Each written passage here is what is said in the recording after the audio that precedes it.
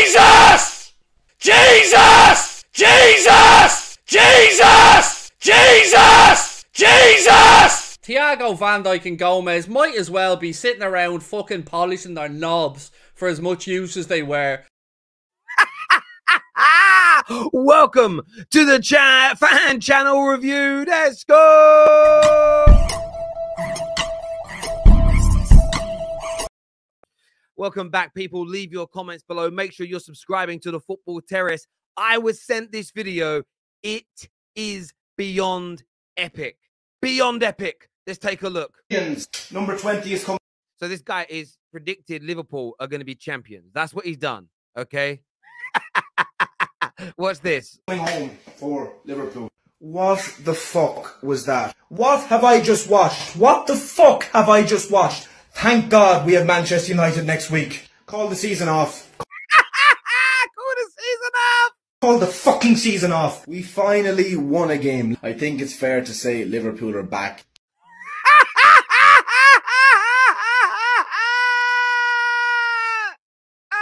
Get in there. Massive win. How do you drop points to them? How the fuck do you drop points to them? Get rid of all them. Embarrassing. We are a joke. As expected. And bring on Arsenal at the weekend.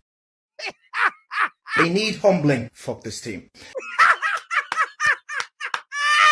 the best one. That's the best one. This is the best one. Let's go back to that. Listen. And bring on Arsenal at the weekend. They need humbling. Fuck this team.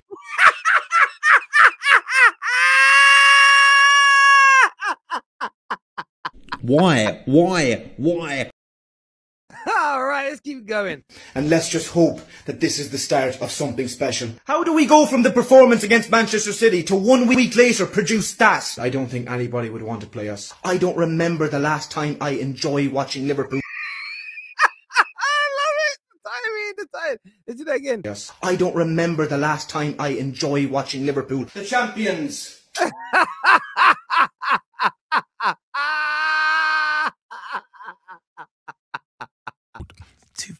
As I promise, like, and even it's been a weird these past few months, and knowing out Shit show of a Liverpool performance.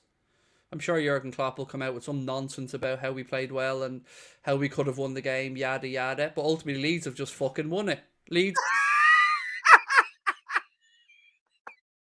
Do you know what's beautiful about this? He's obviously having a pop at Klopp. Klopp will come out and defend the team. And just as he says it, they score. The timing, Craig, impeccable. Have just won it right there at the death. Jesus! Oh, it's beautiful. It's beautiful. It's a rare thing of beauty. It all came from us dicking around at the back again. Two lads out there with them. Look at this dickhead defending. Look at the state of this. Honest to God, lads. If I had a group of 10-year-olds who defended like that, I'd sub them all off. I need to ask this question, Liverpool fans, though. What do you really put this down to? FSG, Klopp, both. It's one of those three for me. I'm not even going to give you my opinions on it right now. I just want to know what you think in the comments section right now. Who'd you put it down to? Jesus! Jesus! Jesus! Jesus! Jesus! Jesus! Thiago, Van Dijk and Gomez might as well be sitting around fucking polishing their knobs for as much use as they were.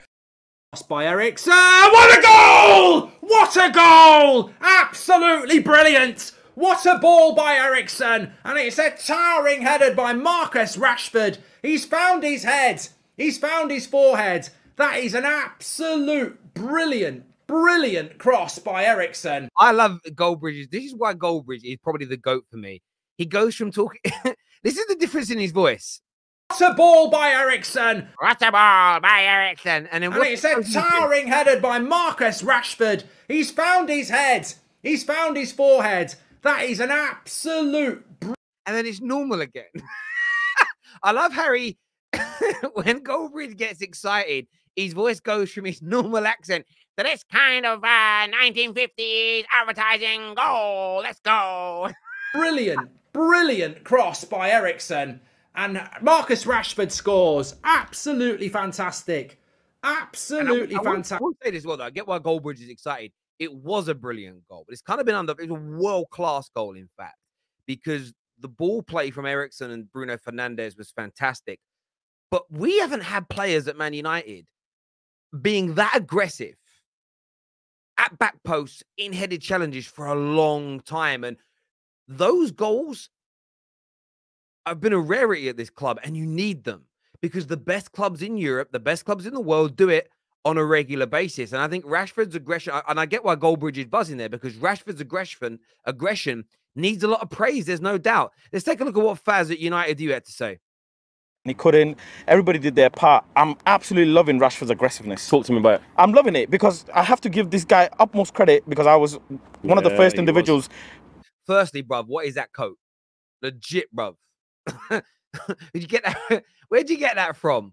Like Bianca from EastEnders.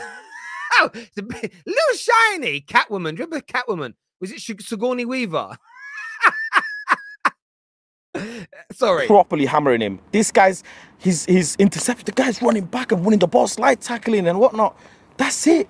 What else could you ask for? The goals and everything will come. Like I said. Could we go as far as saying then that you're saying you was wrong? Yes. About Rashford? Yes. And that season I was wrong because he was also not performing. But now he is. I'm going to eat my words and say, yeah, you know what? Well done, you. This is what football's about. I keep saying, you come and you prove yourself wrong. And the goals will come.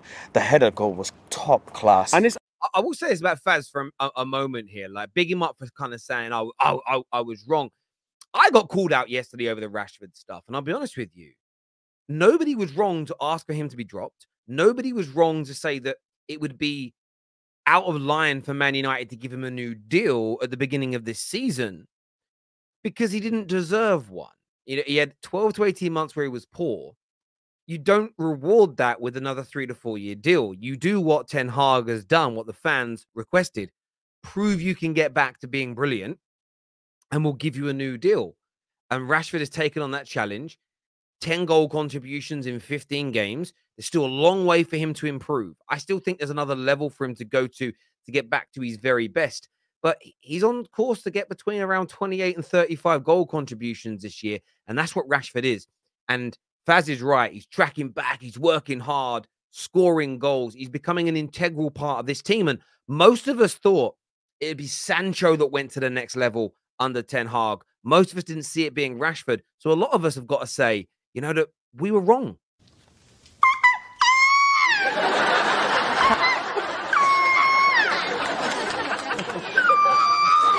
Happen. No one knows what's going to happen. And Manchester United looking like they are putting everything together now and having a bit of a revival means that there's going to be more challenges for the top four. But with Liverpool falling away, with Chelsea, oh my God, Chelsea getting thumped by Brighton.